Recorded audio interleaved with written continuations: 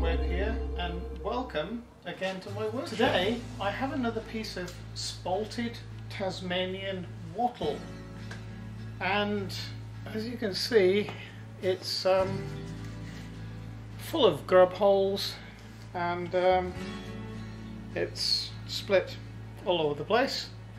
Now what I intend to do with this piece is to shorten it up a little bit, take the worst split out of it, and I'm going to make a spalted bowl. Well, I'm going to attempt to. Cut it off to length, and I've just put it between my centers. Okay, so I'm going to start machining this around now, and I'll machine a tenon on here. Then we'll turn it around, put it in a chuck, and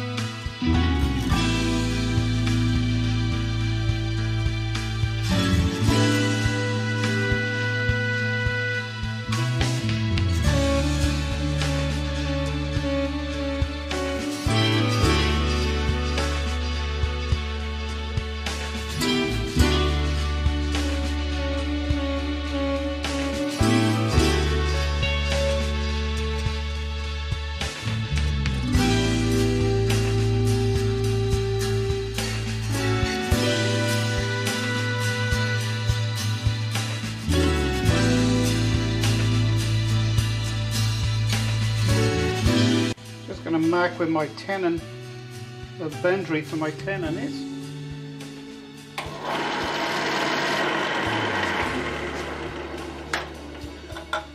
I'll just do that with my skew.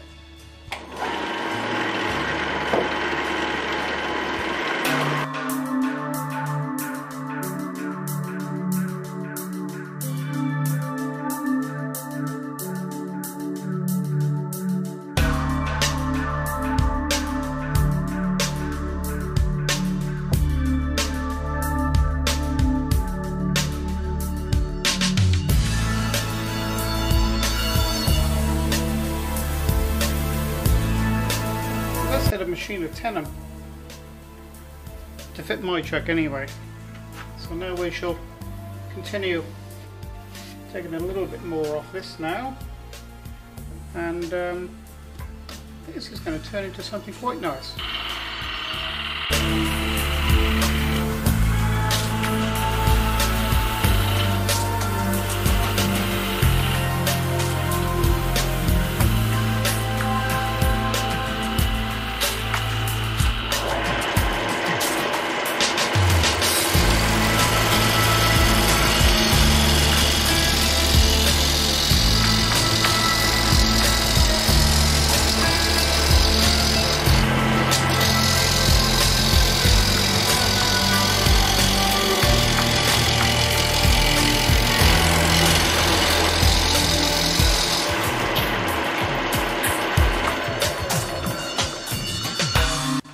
Just using my round nose scraper now to clean as much of the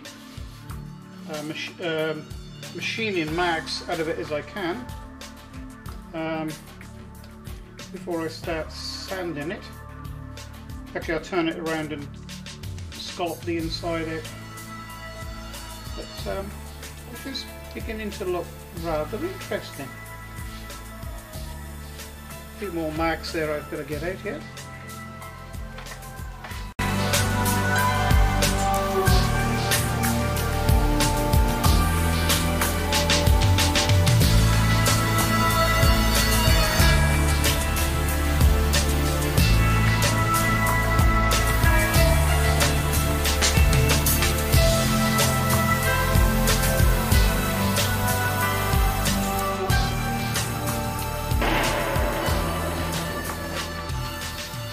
have a lot of success with my skew, actually using it as a scraper.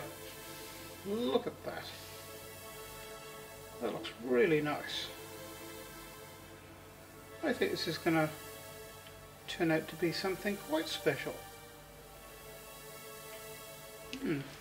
I like to play it safe with cutting off these little stubs. I know the more experienced wood turners would get their pattern off tool and take this down to a very, very small stub and snap it off. But I much prefer to take it down to about this big and then cut it with a hacksaw. Safer for me that way. Okay, this is turning out to be quite an interesting project actually. So what I'll do now is I'll machine the inside out and I'll leave a stem there for this to hang on to as long as I can, and then we'll machine it off and hope it all holds together even with all these cracks in it. So here we go.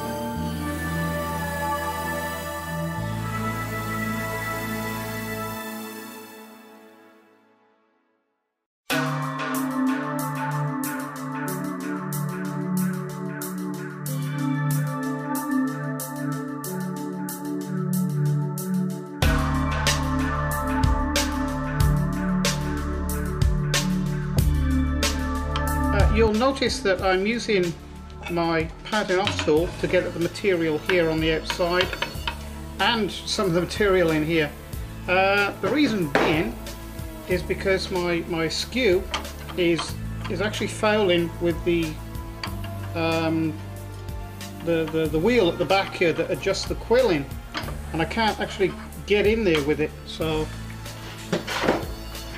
this does. So now I've heard it said by some of the very experienced turners on the internet, on YouTube, that you use any tool in your arsenal to get the job done.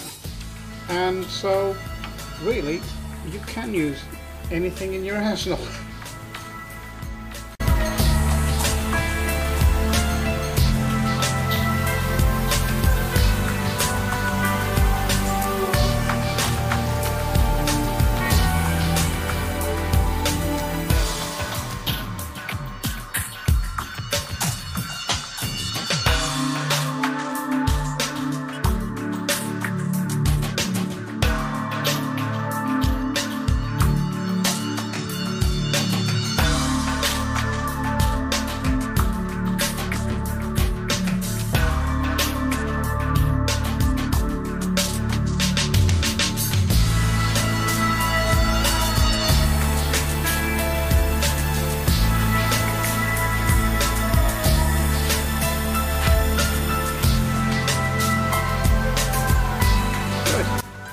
Got rid of me stub there, we can now continue more easily machining the inside out here. One thing I have noticed is just here there's a piece that might break out.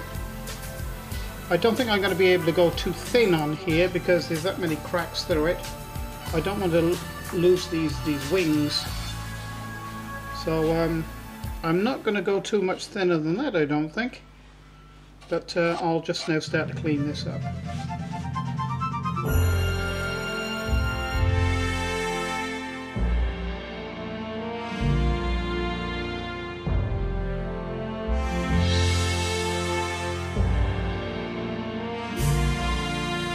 I have this habit of holding my tool in a clenched fist like this, and I probably shouldn't. I should hold the tool like this, because one day I'm going to get caught with a piece of material catching me in the back of the hand there, so I'm going to have to try and revert from doing that.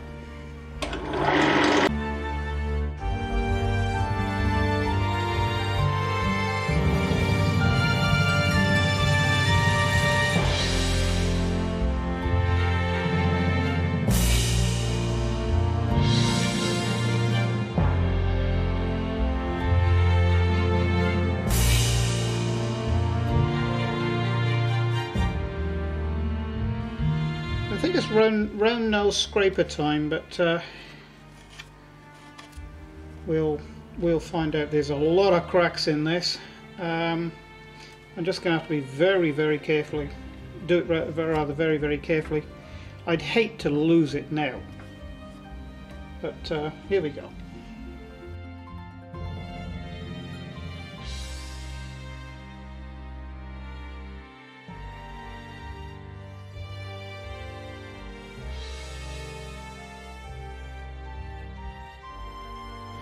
I know some of you wood turners out there are probably saying, oh, he's using the wrong tool, but and I probably am, but this tool works for me, I think. So, well, we will continue a little bit. Let's see if I can move this tool rest a little closer. Actually, I'll probably move it a lot closer.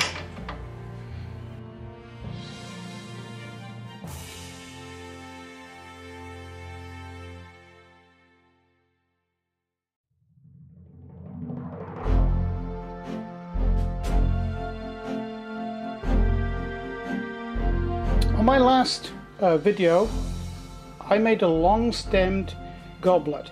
Well, this is what was left of that material, and now it's becomes a tool, which it extends the, shall we say, the clamping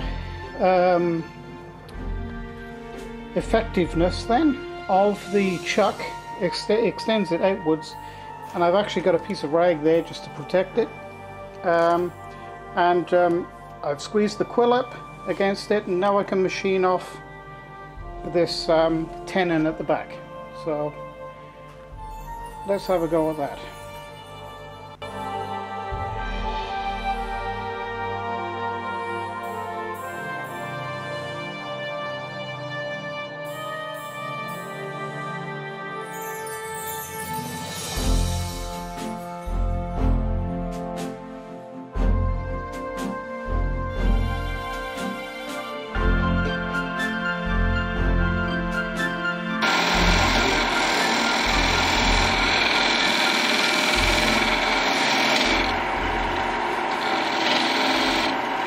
I need to sharpen this. I definitely think I need to sharpen this. It's not working very well.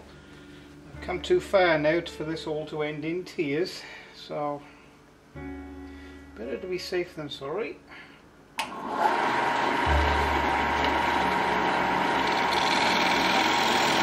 that's better.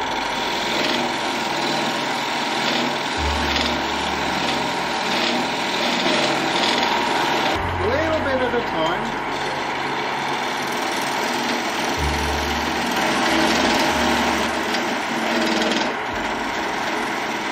You know what? I'm not going to go any further than that.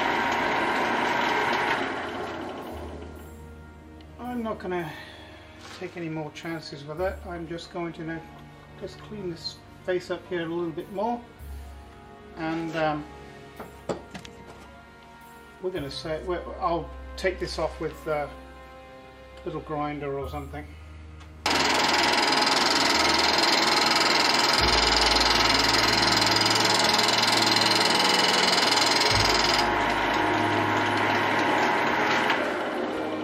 think that's another tool we could do with a sharpen. Yeah, as with cutting metal on a metal lathe, the same sort of principles really apply to a wood lathe. You really need to keep your tools really sharp, and yeah, things go an awful lot better.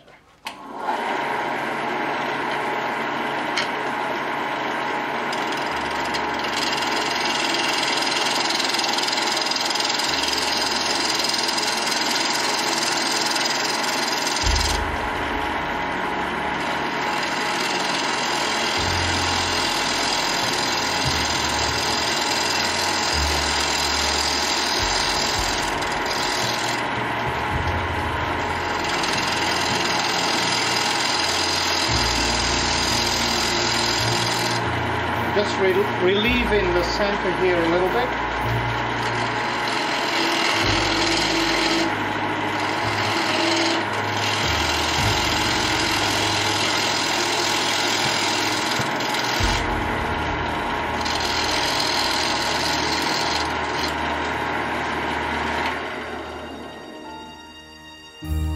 Yeah, just relieving the center here slightly, so I've got a foot here for it to sit on nice and squarely. Do you know, I think I'm going to leave it at that. I might just do a little bit more sanding now, but I really don't think I ought to go any further, because some of these areas are looking, you know, that segment there is really just hanging on by this piece here. There's not much else holding that in there. So I'm going to call that machined.